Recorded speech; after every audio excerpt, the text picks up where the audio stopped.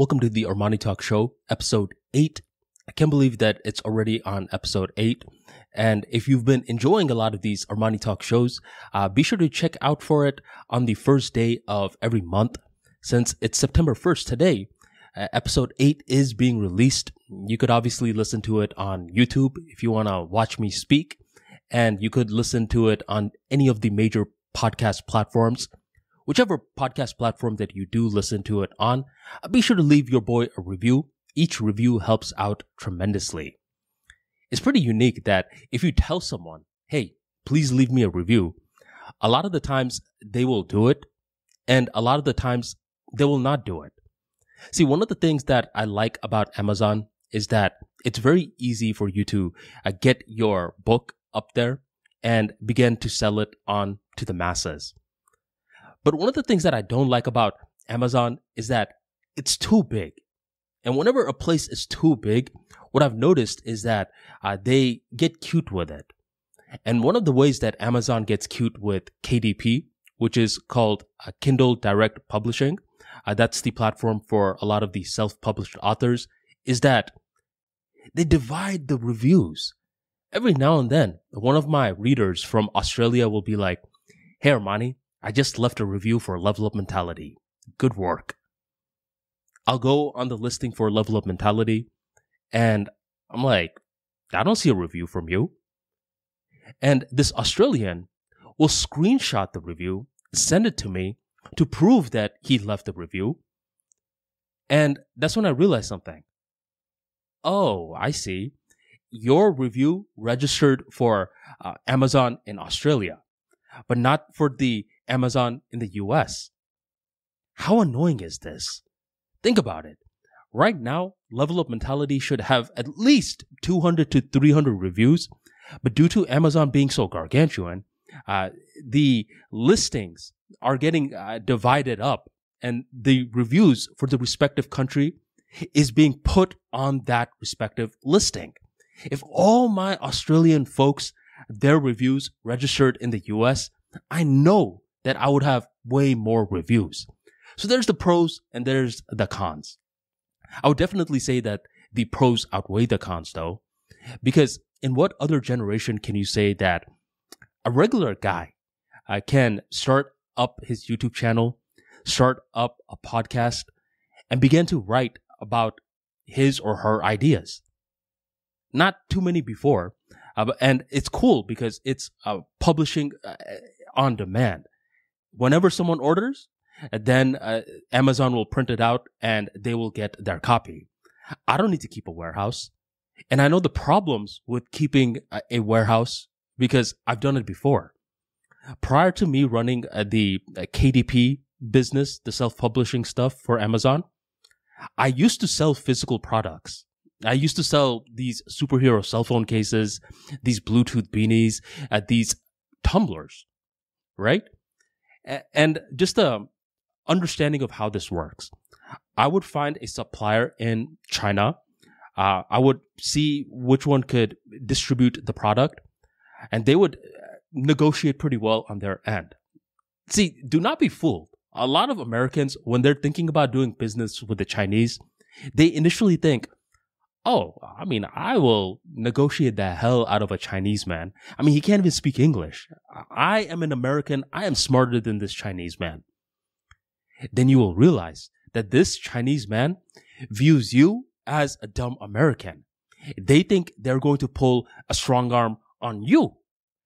And that's what happened to me in the beginning stages. With the first product that I tried to negotiate from China, I noticed that these guys were highly savvy.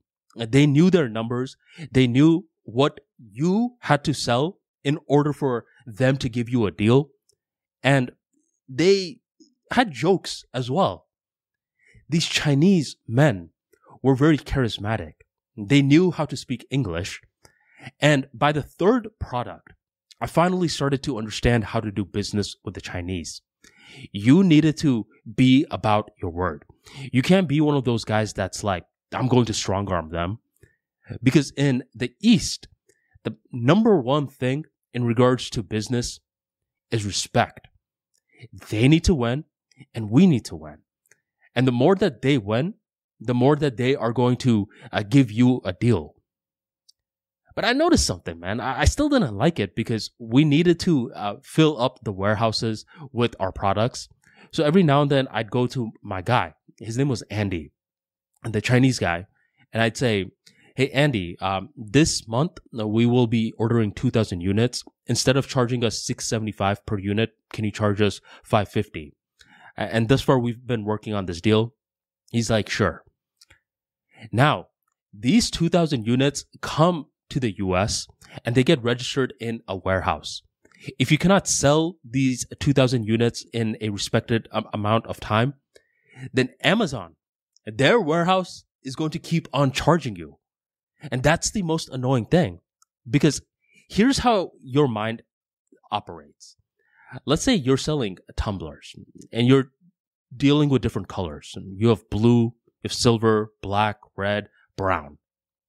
Your logical mind thinks that you will sell equal units of all of these different colors. So you're going to be very tempted to ask your supplier, give me 100 units of brown, 100 units of blue, 100 units of red, and such. But in the real world, that is not how it works. In the real world, what happens is that most people want blue. Every now and then, some people want red. No one wants brown. Some people want white. And the numbers are way more skewed than you initially imagined. And let's keep it a buck. You could do all of these different forecasting where in the past, you'll notice that blue sells the most. So whenever you're ordering from your supplier, you say, hey man, give me more blue. But who is to say that in the future, it's going to keep up with the same trends? It's not always true like that. I recall for the most part, when I was running the Amazon business with the tumblers, blue was selling the most. But there came a certain period where certain months, blue wasn't selling like that. Red was. How am I supposed to know? I don't know. And what happens is that a lot of these units now collect dust in the warehouse. And as it's collecting dust, my line of thinking is, okay, well, do I eat the cost or do I run a discount? Fine, I'll run a discount. So now instead of making $6 per unit, I'm making $1, maybe even 50 cents. And that is the problem with warehouses. It's like you really need to get your forecasting on point. And if your forecasting is not on point, then what's going to happen is that you are going to be running a lot of these discounts. You're going to be paying the warehouse extra money. And it's just a big mess. That's why I really like Amazon. I really like that they will only print the product when a sale has been gotten from the other end. So what's my job? My real job is to just create content. Everything else, if you're thinking about it from the bigger picture and you're thinking about it with scale, you will notice that these folks will often sell themselves once they have consumed enough of your ideas. All I'm responsible for nowadays is building the ArmaniTalks library. And once I have a library, that's where the fun really happens. And now I can begin to convert this library into different languages. Right now, I'm in the process of beginning the Spanish translation. Eventually, it's going to be French, eventually Tamil, eventually Arabic, and much more. But the process of converting and translating the material has opened my eyes. I would say if you ask me in 2018, yo, Armani, do you ever plan to learn Spanish? My first response would be, why the hell would I learn Spanish? I'm in the US. And this is a very ignorant thing to say, a very dumb thing to say, by the way, because I live in Florida. A lot of folks in Florida speak Spanish. A lot of these parts, so like certain neighborhoods I'll go to, everyone is just speaking Spanish there. It's like Colombia, a bunch of people from Colombia just came to the US and they set up shop. And it just, for them, in their day-to-day experience, it still feels like Colombia, Mexico, Peru, whatever. It's high ROI to speak Spanish, especially if you engage with these folks. If you buy their food, if you get a haircut from them, rather than pulling out the translating app, if you can speak Spanish, that's a win. But in 2018, I'm just like, these guys are coming to the US. They should be the ones that learn how to speak English. We should not be changing our mind and our language to communicate with them. What gives? But ever since I began to convert the ArmaniTalks library to Spanish, I've been building a relationship with two folks. One's name is Julie. The other's name is Nico. Julie is the one that gets my English manuscript, and she converts it into Spanish. Okay, she gives me the Spanish manuscript. Once I have the Spanish manuscript, that's when Nico comes into the mix. Nico is the person who reads the Spanish out loud. He's my narrator. And ever since I heard Nico reading my Spanish words out loud, I'm thinking, whose words is this man reading? I mean, look at Nico. He has such an amazing rhythmic voice. I want a rhythmic voice like that. Nico, whose words are you reading? That's when I realized he's reading my words.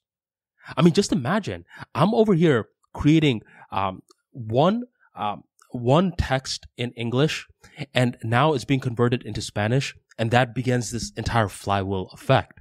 And that's when I began to realize, whenever I have these technical issues and I have to call someone, they'll say, speak 1 or click 1 for English, click 2 for Spanish.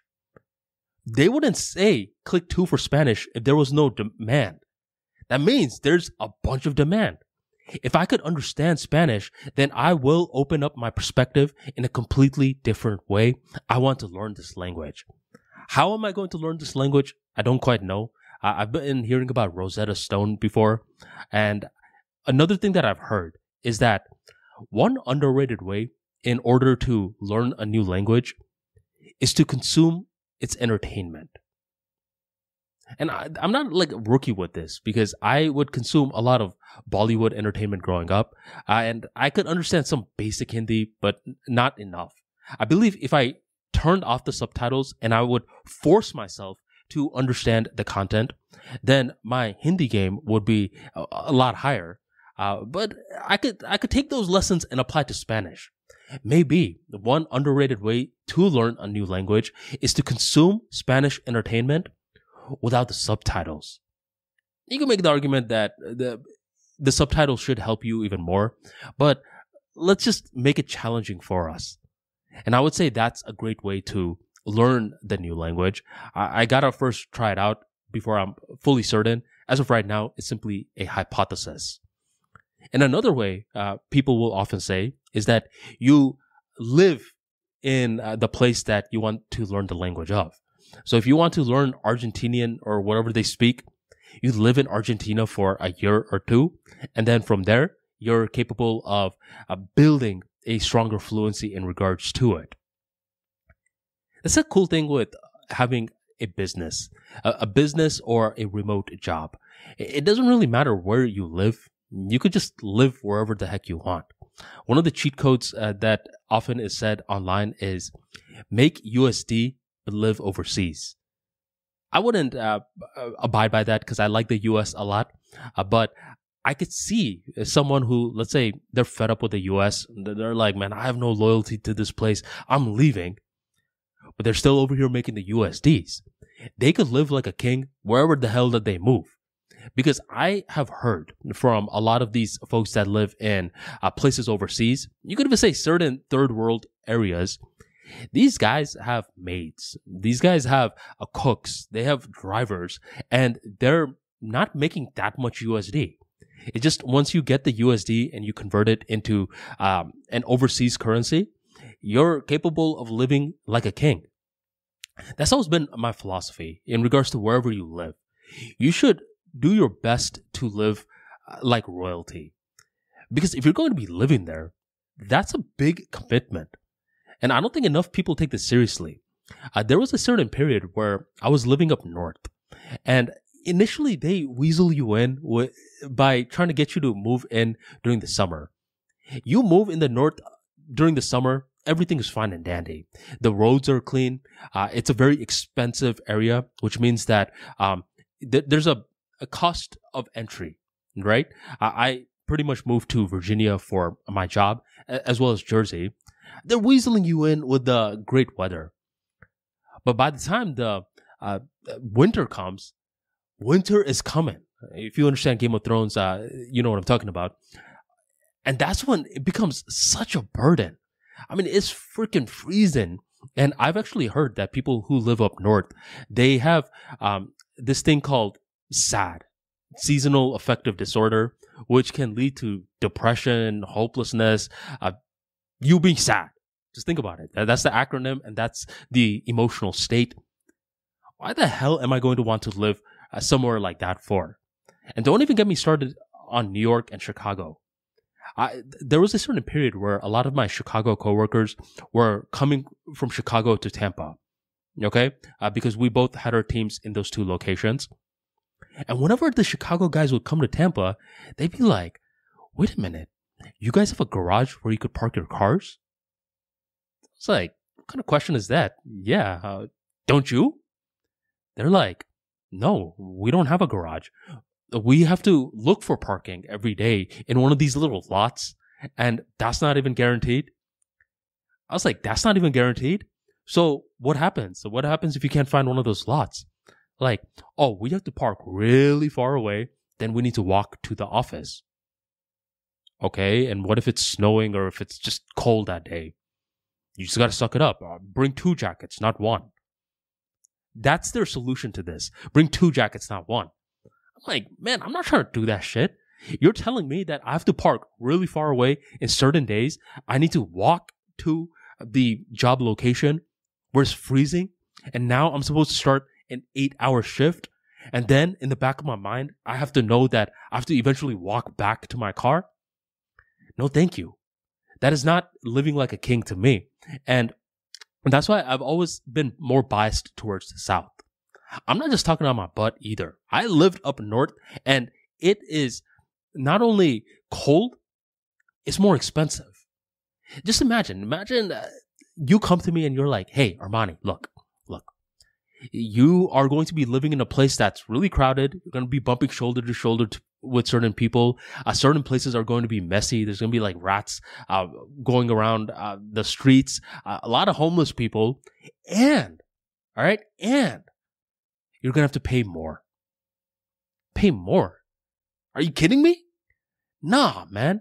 Actually, if I'm going to be doing that, I could see myself doing that, but I should be paying less and I should be making more. Otherwise, to me, it sounds blasphemous to live up north. It's just a waste of time, in my opinion. I mean, we as human beings, we're going to have enough problems.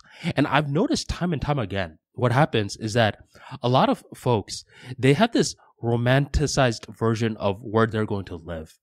Every now and then, I'll see certain folks are like, my dream is to live in one of the villages in Europe. Someone else will say, I want to live in X, Y, and Z place. I'm hearing it. I'm just like, you want to live there? I can see myself visiting there, but not living there. They're like, well, I want to live there. And that's when I'm starting to wonder, what exactly do you think is going to be happening in these spots? I mean, actually, don't even answer that question. What do you think is going to happen in the place that you live? And this is when it forces them to be somewhat practical with what the hell they're talking about. I think a lot of these folks, they think that every single day in their life is going to be some sort of adventure. While in reality, that's not always the case. In the real world, there's going to be a lot of days where things are just ordinary. And then every now and then you're traveling. Every now and then you're doing a get together. Every now and then you have a moment that sticks out. But every day does not stick out. You gotta be somewhat idealistic about it and say, well, I try to make every day stick out. Sure. But there's certain things that are boring.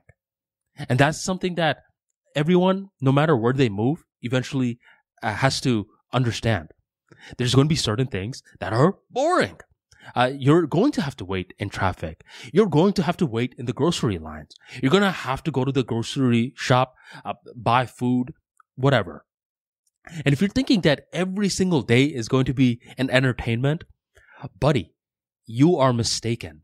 Just like relationships have a thing called the honeymoon phase, so does where you live. And wherever you live, there's the good stuff and then there's the bad stuff as well.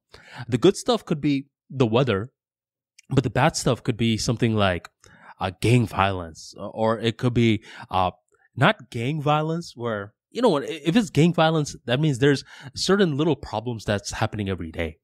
Where you live, it could be a serial killer being on the loose every 10 years. And you're thinking, man, I can never just chill because I'm always worrying about this damn serial killer. I mean, the 10-year mark is coming up, you know.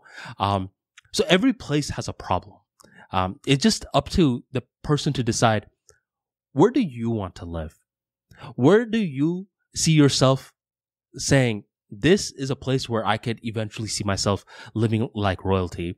And you can't do that if you're just hopping around all the time. My philosophy is simple. I want to have a home base at a certain area. And other than that, I don't mind traveling. I don't mind exploring the world. But at the where I live, it needs to be stable. It needs to be a place where it's not too politically charged, where there's crime, too much homeless folks, like that. That's just the beginners. That's the starter pack on where Armani wants to live. Man, these homeless guys, they've been getting bold recently. I went to Wendy's not too long ago, and I see a pattern. Whenever the homeless guys are getting hungrier, that's when they get more aggressive. Normally, on this particular Wendy's, the homeless guys are standing off in the corner, and as you're walking in, every now and then, they'll ask, hey, buddy, can you give me some change? Okay, you're in the corner, that's fine. But the later in the night, and the hungrier that they get, the closer and closer they get to the door. And one time I go to the Wendy's and I notice that they're standing literally right in front of the door. So I have to talk to them to just say, hey, can I get through? And when I ask them, can I get through? That's when they're like, come on, just give me some change. As if they're threatening me. As if like, yeah, you can get through. Just give me some change first. I let them know. I'm like, I don't have any change. And I have a debit card. And some of these homeless guys, they try to negotiate with you. They're like, okay, well, you could just buy me something with your debit card then. I haven't eaten in a long time. It's like, I don't want to deal with this right now. First of all, I'm not going to buy you anything because anytime I buy a homeless guy something, what happens is right as I'm buying the homeless guy something, another homeless guy comes in and he looks at me like I just broke his heart. He's like, you're buying this homeless guy something and you're not buying me anything? I'm looking at this guy like, I don't know you. I didn't even know you existed till 2 minutes ago. And now they'll just like, come on, I haven't eaten in a long time. Can you please buy me something? And it's just a rabbit hole of something that I don't want to do. Okay, I'm just trying to go pick up the food and dip. And if the drive-through line isn't that long, I will take the drive-through line. See, this is something that people actually don't talk about too often. I notice whenever they're talking about the dollar losing purchasing power, they only talk about it in terms of the hard costs. They don't talk about it in terms of the soft costs. And let me break down the difference. The two ways that a lot of people know and can tie their experiences to the economy is through food and through gas. If you talk to people in that moved to the U.S., let's say in the 70s or 80s, they'll say, back in my time, gas only cost 30 cents a gallon. So for these groups of people, they relate to the economy through gas. My generation, we relate to the economy through food. We're like, back in my days, a McDouble would cost $1.07. And nowadays, it costs way more than that. And just by understanding, okay, the gasoline used to be 30 cents, a McDouble used to be $1.07. It just makes you realize, whoa, the dollar is losing a lot of purchasing power. That means I got to make more money. My dollar isn't worth what it used to be worth. That's economics 101. These are what I call the hard costs. This is something that can easily be quantified. But the soft costs in terms of your dollar losing purchasing power is due to two things. It's the outrageous tip culture and it's the homeless epidemic, where nowadays, I talked about the homeless epidemic in the earlier part of the episode, but in case this part gets clipped up, I was just saying nowadays you walk to a lot of places and there's folks that are just saying, give me some money. And let's say you're one of these guys that's saying, I am abundant, I am whole, I am overflowing with the power to give. Like these are your mantras in the morning. And now a homeless guy is asking you for money. You're going to feel like a fraud if you're like, oh, I don't have any money to give. Even if you have $1 and you're just like, I don't have any money to give, you're going to feel like a fraud. So you will pull out $1, maybe even $5, and you will give it to this guy. That is just an additional cost that you were not expecting in the beginning of the day. In addition to that, the tip culture. Nowadays, anywhere that you go, you gotta just wonder, okay, is this place going to ask for tips? And it makes sense from the business side of things. It makes a lot of sense because you just need to install a one-time menu with 15%, 20%, 25% tip. And if you're slick, you add custom tip. You don't even put in the no tip button. And just like that, you have introduced a new stream of income. If you go to 5 spots in a day, you could easily spend $15 to $20 on tips. Every now and then, I'll have a Sunday where I do a bunch of different activities. And a couple of weeks back, there was a Sunday where I started off the day getting my car cleaned. And right after I get it cleaned, the guy's over here shuffling his body like, I really hope he gives me a tip. So I give him a tip. Then I go to pick up some coffee. This person spins the tablet around, tip. I'm like, okay, I'll give some tip. Later on, I went to Dave's Hot Chicken. They're like, oh, tip. I gave some more tip. Already, I spent $10. And it's like, man, I still have 2 more places to go. And here I am just spending so much money on tips. And it's like, the reason I call this the soft costs, I like to call this soft economics. I got to think of a better name. I mean, whatever. The reason that it is soft versus the hard version of our dollar losing the purchasing power is because there's a choice. I could always say no tip.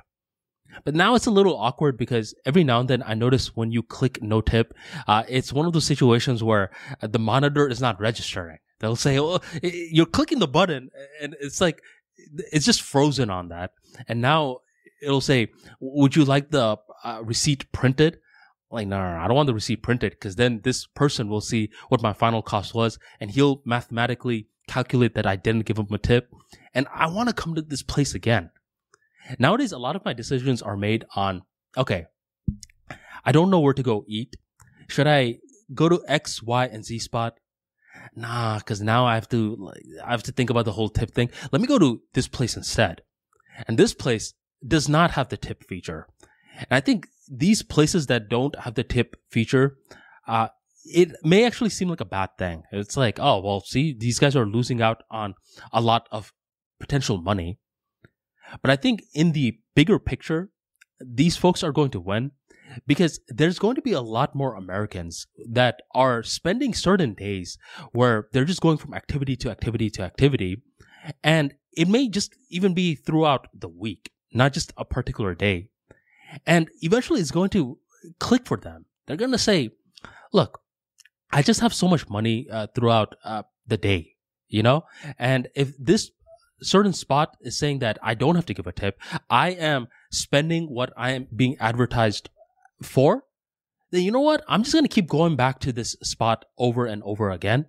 And if more and more Americans do this, what's going to happen is that these places that just charge you what they said that they were going to charge you, they don't spring a tip menu on you out of the blue moon.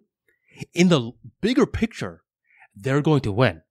In the short term, it's going to feel like they're losing. But in the bigger picture, I'm pretty sure eventually people are just going to get fed up, especially with a lot of these viral clips nowadays. I mean, every other day, it seems as though I'm seeing a new clip on YouTube of a DoorDash guy that's mad that he didn't get paid a certain amount. It's like, man, I want to hook you up, but us as people, we're limited, especially if you don't own a business. You have a salary? If you have a salary, then it's hard to just hook everyone up with tips. So this is how nowadays, if you're thinking about making more money, it's very practical. It's always been practical, by the way. But for a lot of years, someone's like, oh man, like, I'm not really a career sort of guy. I'm not really trying to move up. But nowadays, in a lot of different areas, if you're not making at least 6 figures, you shouldn't even think about starting a family because it's going to be very difficult for you.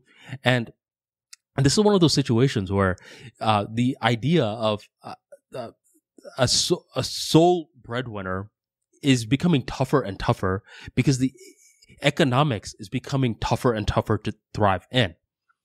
This is actually like a financial reason to get married that I heard one of my married buddies talking about. It's like, dude, I feel bad for single people because I can't even imagine like thriving nowadays as a single person. I need my wife's salary. I make a good amount of money too, but I need my wife's salary, especially since I have twins on the way. So this was one of the first times I was hearing one of the financial reasons to get married, where a lot of people don't make that argument ever, but this guy was. It's definitely a lot different, and I do think that more and more people are going to eventually work on building some sort of side hustle.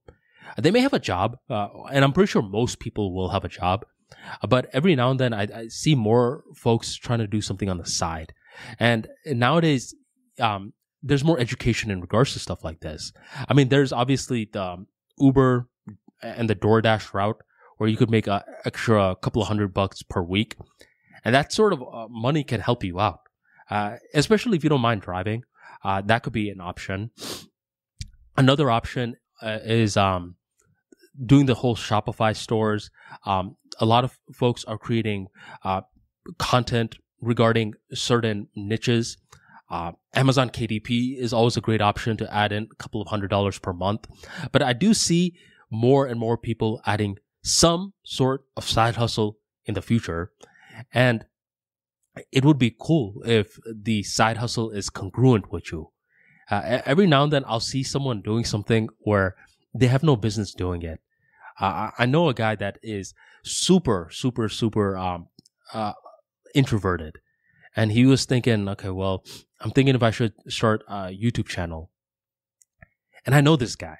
I know this guy has to learn so much different things. He's not someone that's oozing out with words. He has to write scripts. He needs to memorize the scripts. He needs to now try to sprinkle in some personality in his talks.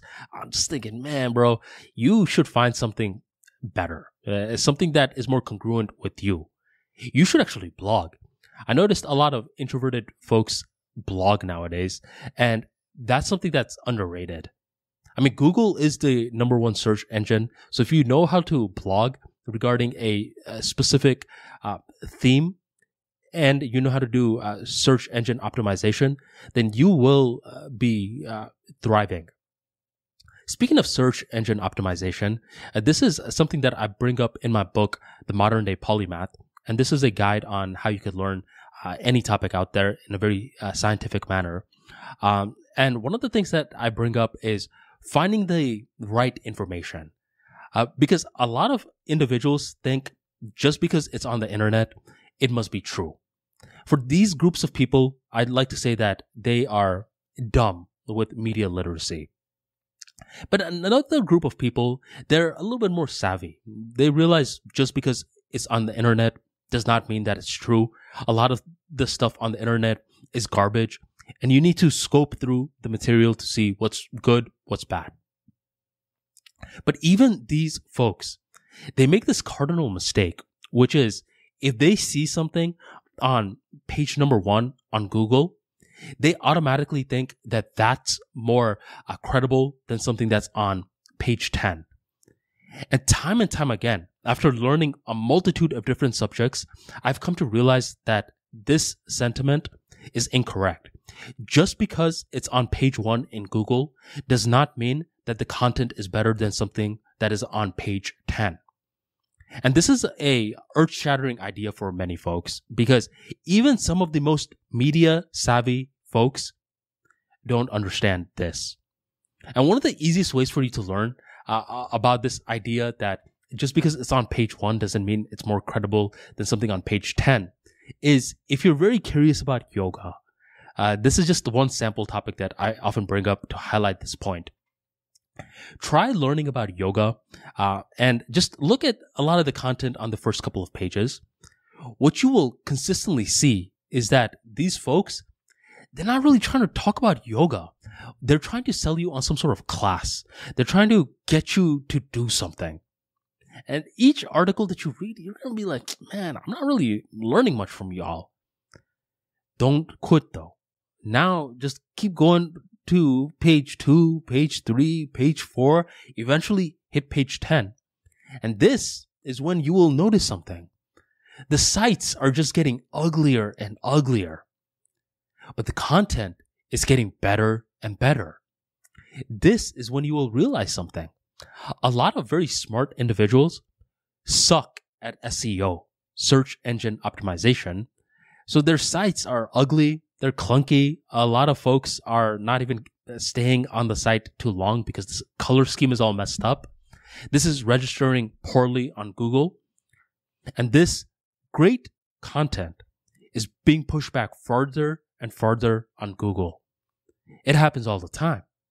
So if you want to be someone who actually learns, you need to be a little bit more patient, especially with Google, where a lot of these guys with sorry content, they will just sprinkle a particular keyword over and over again just so they could rank on page 1. And they'll hit up different sites and be like, hey, buddy, can you please link to my blog? They're willing to put up with much more of the shenanigans, or someone who really knows the field, they're not going to try to link build. They're not going to try to keyword stuff. They just want to get the content from point A to point B. That's it.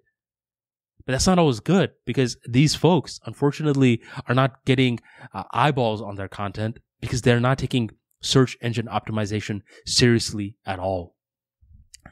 I would say just knowing some basic SEO is so underrated because it's such a passive way for you to get traffic. That's how I like to think. I'm not really creating content for today. I'm creating content for the bigger picture. My mindset is build a library. And more folks that are executives, CEOs, and the head honchos, they think in terms of libraries versus day-by-day hits. Because if you get day-by-day hits, it can just come, and then who is to say if someone is going to consume the content 10 years from now? That's not always guaranteed. But if you have a library, now chances of having success is astronomically higher. To this day, people are watching Toy Story. Toy Story is one of those rare moments where you got a hit and it's in a library, aka Pixar. And this is one of the cool things with brand building. There's just so many different ways to build a brand. Some folks like to, talk about trending topics, while other folks like to talk more about evergreen topics. I think if you could do a little bit of both, then you have a great library that has a lot of value. There's this very interesting book called The Long Tail, and it's written by Chris Anderson. And within the book, he talks about how, due to how cheap it is to create content online, nowadays, you could pretty much create content about anything, even the niches. And what Chris would do was he would go to different big companies, and he would see, do the niches, aka the tail portion of a distribution curve, do they really make money? Why don't you just get rid of it and only invest in the hits? And what Chris Anderson found is that if you tally up the entire tail, it makes more money than the hits. I thought, wait a minute. That's a very strange insight. I would have never thought that. I thought the hits would make more money, but that's not always accurate.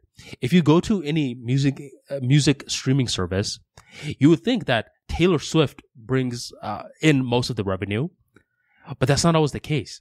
If you get all the little niches of music that's out there, let's say Pickleback made a song. I don't even know if there is a Pickleback, but let's say there is a band called Pickleback and they have a hardcore fan base. Now you just keep finding different bands like Pickleback and you tally them all up and you compare them with the J. Cole's, the Taylor Swift's, the Britney Spears out there, and you see who brings in more money. You'll be shocked to see that the Picklebacks bring in more money than these hit makers.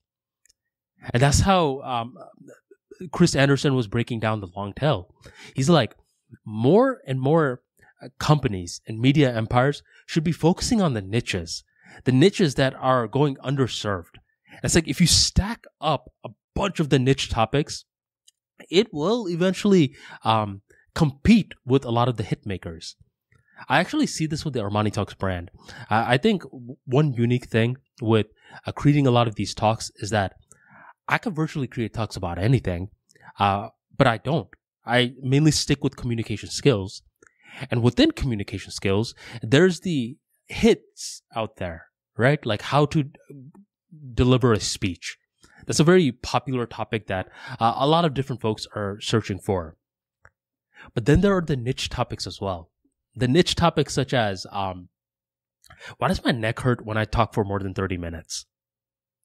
I mean, that's a very specific thing to even ask. A lot of people don't even have the ability to articulate one of those inquiries out loud. They just feel the pain and they just go about their day. But every now and then someone is capable of articulating it. And a lot of them, they go on Google and YouTube and they search it. And the thing is, a lot of creators, they're not going to make a video on that because it's so niched. But my philosophy is, I'm going to make a video on that. Okay? So if someone is searching for it around the planet, they discovered an ArmaniTalks video. And the thing you could say is, but bro, man, I mean, how many people are really going to search for a topic like that from around the world? Maybe 30? Hey, 30 people over time can add up. So I will cover those topics. I mean, every now and then there's like a book that people will say that made a big dent in them. And I would say the long tail book did make a really big dent on me because it allowed me to view content in a very different sort of way. Because I wouldn't ever want someone having a camera and following me in terms of what I watch. Because I watch a lot of strange stuff. I watch documentaries, I watch cooking videos, prank videos, very niched topics. I mean, not too long ago, I was watching this documentary on a group of people in Pakistan that live right next to the mountains. And it's like, I'm like, I don't know why I'm intrigued by this, but I am. And it's like the folks that live right by the mountain, they get a lot of their resources on the other side of the mountain.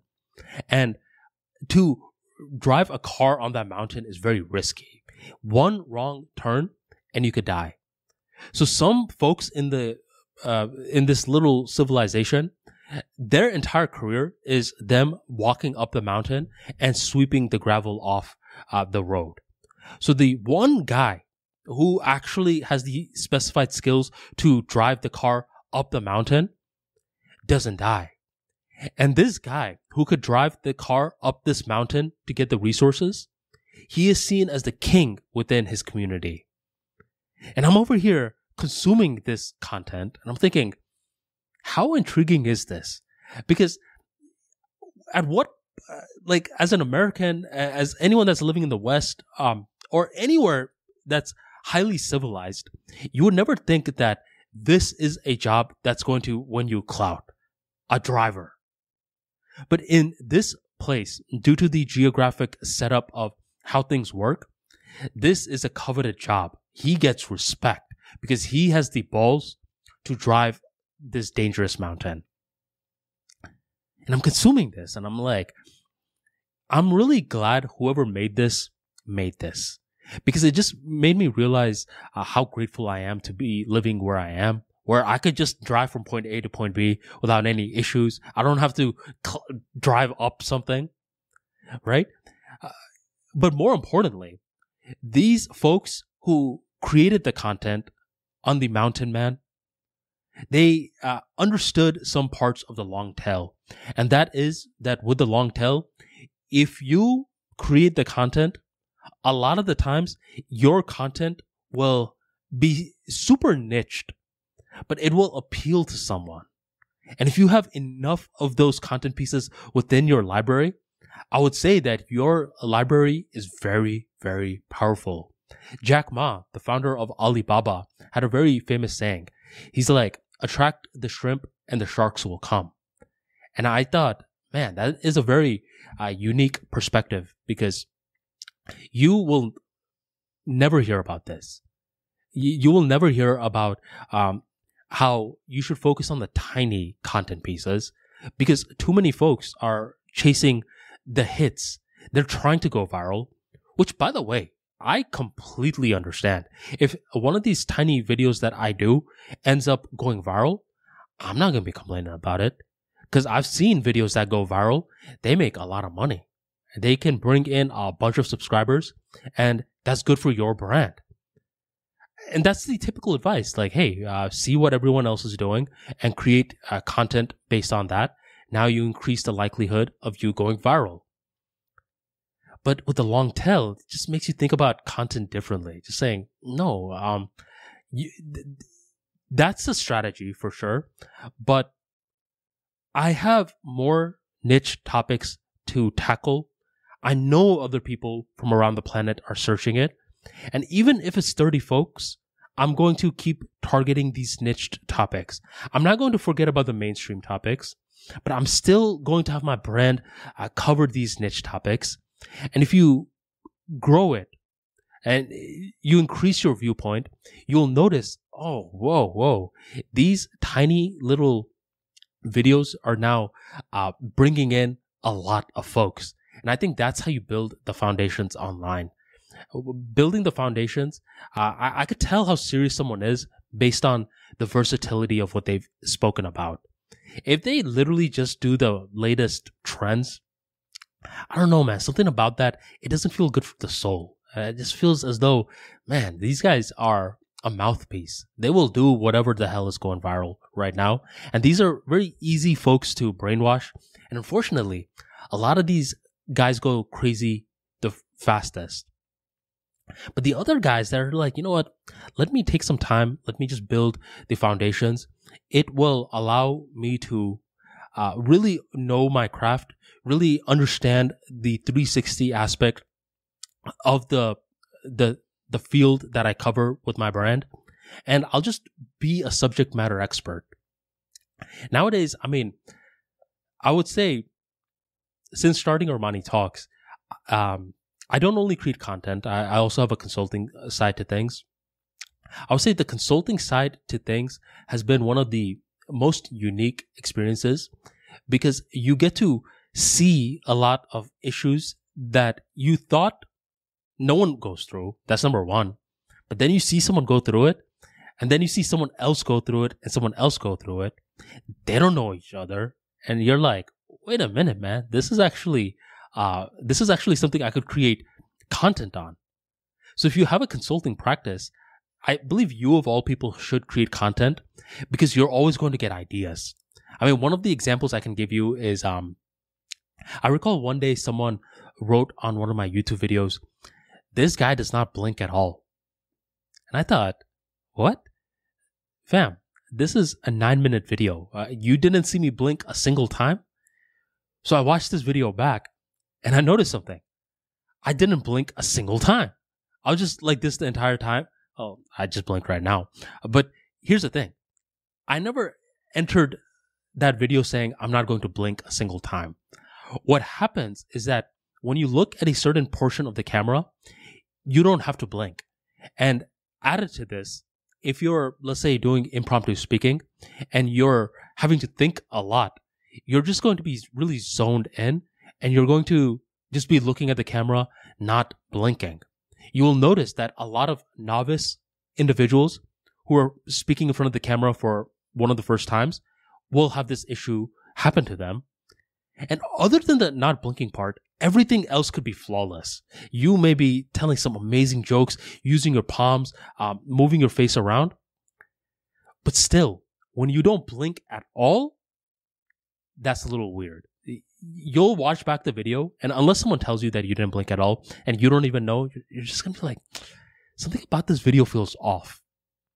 The opposite is also true, where you blink a little too much. But still, the main idea is that blinking can cause an issue with recording in front of the camera. I thought I was the only one who went through something like this. And one day I recall I was working with this guy, let's call him Arun, and I had him recording videos so he could get in the habit of articulating his ideas out loud. And one day he sends me one of the videos, and now I wanted to make him aware. I was like, great video, Arun. I like this, this, and this. But next time, just try to blink. You didn't blink once in a 6-minute video. And he had the same reaction that I did before. He's like, what? It was 6 minutes, man. Like, you're telling me I didn't blink at all? Impossible. I was like, watch the video back. He watched the video back and he's like, I didn't blink at all. And that's when I saw something. This is an issue. This is something that other folks that have never experienced it will not be able to tell from the get-go. And that's when I know, okay, you put in your reps because you're capable of even noticing something like this. I think people undermine how people that notice things, they keep things moving forward. That's how science begins. You just notice something, or you notice the lack of something. You're like, why does it do this instead of this? And that's how a lot of scientific breakthroughs happen. So then eventually I saw another guy with the same blinking problem. And at this point, I knew it. I was just like, look, it's happening due to different reasons. It's because you're a beginner. You're looking at a certain part of the camera. What I would recommend you do is try to talk to the camera a little bit more like a friend rather than an object. And this often resolves the issue. Because a lot of the times when we're speaking in front of the camera, the last thing we're doing is we're treating it like a friend. One of my podcast coaches said, you should actually get a picture and you should put it on the microphone, a very small picture, because I didn't have to do a camera with him. It was more so a microphone thing. And I remember when I was speaking in front of the microphone, I was speaking like this. It's because I just didn't know how to speak into a microphone. It seems easy until you do it. And you're like, man, I sound really stiff. And he's just like, I get this picture and put it in front of the microphone. That would actually distract me. So with all due respect, Eric, it didn't work for me. Instead, what I did was I would smile. I would smile, hold it for a couple of seconds, like, and then I would speak in front of the microphone, the camera, whatever, and I felt looser. And that's when the blinking would happen. And every now and then, here's what you'll notice. All that stuff, it distracts you so much that you just have to remind yourself, hey, but at least I'm aware that I don't blink too much. Let me blink real quick. And now let me go on with the talk. And this is why a lot of these talks are very awkward for a certain period until you begin figuring it out. I mean, a lot of the content that we consume, let's say from mainstream organizations, let's say ESPN, nowadays, a lot of these guys seem so smooth in terms of delivering their words. But if you look back at their catalog, you will notice that a lot of these guys in the beginning stages, they were not that charismatic. I mean, you look at a lot of the content of ESPN from late 80s, early 90s, like, man, these guys dress like weirdos. These guys talk weird. There's no fire in their personality. But nowadays, they're starting to figure it out. And a lot of them will say that. They'll be like, man, I'm just figuring it out. So speaking in front of the camera, creating any form of content out there, it's one of those things where it is not easy. I give props to anyone that puts in the effort, is consistently generating new talks. Because it's one thing for someone else to give you a topic and say, hey, can you talk about that? Which, by the way, still respectable. But it's another thing when you assign yourself the topic and then you speak on that. It's like you really do have control of all aspects of your brand. And that's something I think very few folks can do. But if you can do it, it's a skill. It's one of those skills that will never cause you to run out of things to say. You will always have unique things to say. And I think if you already see a lot of the opportunities that you have to consistently think of different things to say, then it will help you out. And with that being said, I want to give one final talk to improve observation skills, because all great storytellers have great observation skills. And a lot of folks, they just hope that they stumble onto great observation skills, where you can stumble into it, but it's much better if you understand what to look out for. And one of the best things to look out for is annoyance. What annoys you? If you could simply answer that, it just gets you in the habit of noticing things. You know what annoys me? Loud cars. Because here's the thing. Every now and then I'm driving and there's like one of these cars that will come out of the blue moon that are so freaking loud. It's like, like this loud engine. It's so loud where if you're having a conversation with someone, you need to stop having the conversation until this car leaves. If you're trying to listen to music, you have to like turn up the volume more until this car leaves. But here's the issue. A lot of the times, these cars don't leave. You would expect that since the engine is so loud, that it's going to drive fast, right? But they don't drive fast. They drive slow. And my thing is, wait a minute. Why the hell are you getting this loud engine in the first place? Just so you could feel your ass vibrate while you're driving? Come on, drive. And since they're not driving, it just bugs me. And I'm just thinking, man, you are just a public nuisance at this point. And notice something. I'm just over here noticing different things about this car. I'm not necessarily trying to create this talk for any particular reason. Just get in the habit of noticing without any end game. I can notice more things about this car. I'm like, man, these cars, their windows are always tinted, because I want to get mad at someone, but I can't get mad at these guys because I don't even know what the hell they look like. And that's when I realized something. A lot of the times on TikTok, I'll see these videos of cars getting pulled over because their tint is too dark. So that's the thing. You could get fined because your tint is too dark. But can you get fined because your engine is too loud? They should make a fine like that. If I ever become a politician, I am going to ban loud cars. And here's the thing. The only way that you will not get fined or banned, whatever, for these loud ass cars is if you drive fast. If you have a clear lane in front of you and you're driving slow, you of all people, you may even go to prison if I'm a politician. See, I'm just over here having fun. But overall, I'm just noticing a bunch of things about loud cars. I notice that they often don't drive fast, and it just seems like they're trying to be annoying. And now I'm starting to think, what is emotionally wrong with you for you to have this loud of a car? Why do you want to have all these eyeballs looking at you in the streets? And it's like, I feel like something is emotionally wrong with these folks, and I'm just capable of noticing different things. It's just taking me different spots, and it all began with what annoys me. So a lot of folks, whenever they get annoyed, they try to just brush it under the rug. They're like, oh, no. I need to be a patient, good boy. While if you're trying to improve your storytelling skills, anytime something annoys you, you should acknowledge it. Like, this is really annoying me. This is annoying me too. This is annoying me too. And just observe the annoyance without any form of expectations. And you will notice your mind just hooking from one annoyance to another, to another, to another. Your observation skills are sharpening. And from there, a talk will often emerge. This is how a lot of comedy happens.